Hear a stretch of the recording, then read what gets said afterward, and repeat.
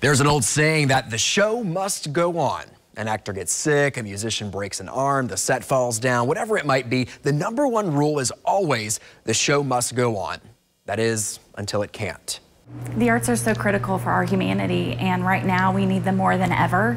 And we're unable to really provide them for people when they need them the most. Sarah Phoenix is the artistic director of Theater Tulsa, just one of the many local arts organizations impacted by the COVID-19 pandemic. Right now we have 3 shows in various stages of production, one that opened and closed just last weekend after one performance, and classes with kids, and all of that is on hold. After Mayor G.T. Bynum took the CDC guidelines and restricted gatherings of 50 people or more in city facilities, which the Tulsa Performing Arts Center still is, even though it's privately owned. We rely on the ticket sales of those productions to recoup those costs. And that's just a handful of productions with just one local company.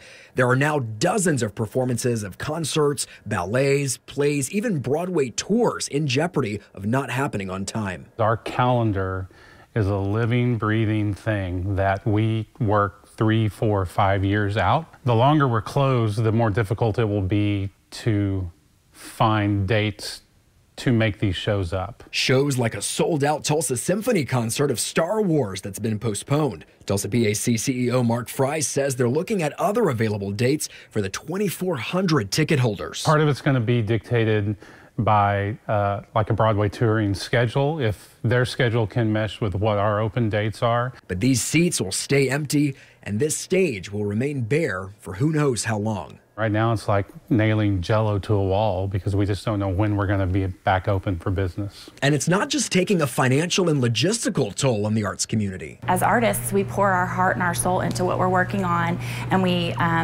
being able to share that with the community is one of the huge rewards of what we do. And so to watch a cast or a group of kids who are working on something have that taken away from them, it's devastating.